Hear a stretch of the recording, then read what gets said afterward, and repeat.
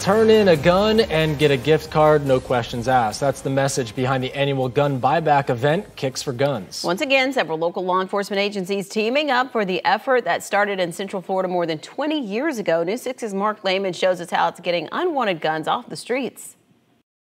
After things were put on hold the past couple of years, Kicks for Guns returned throughout Central Florida today. All of this part of a continued effort to keep unwanted guns off the street. I think it's going to be 30 cal. Deputies carefully tallying firearms as they were brought in. Law enforcement taking part in Kicks for Guns, the event allowing people to turn in unwanted guns at 10 locations. In exchange, they get a $50 gift card. It's just a way for us to try to clean up the county a little bit.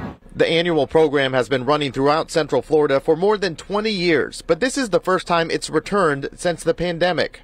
We haven't done this for a couple of years, and every time we do, we end up getting a decent number of guns off the streets. Some of those guns turning out to be illegal, like the first one dropped off at this location on Orange Blossom Trail. This is a .22 rifle, which actually is an illegal gun because they cut the stock down on it. The goal, keeping guns out of the hands of people that shouldn't have them. Since the program began, more than 10,000 firearms have been collected.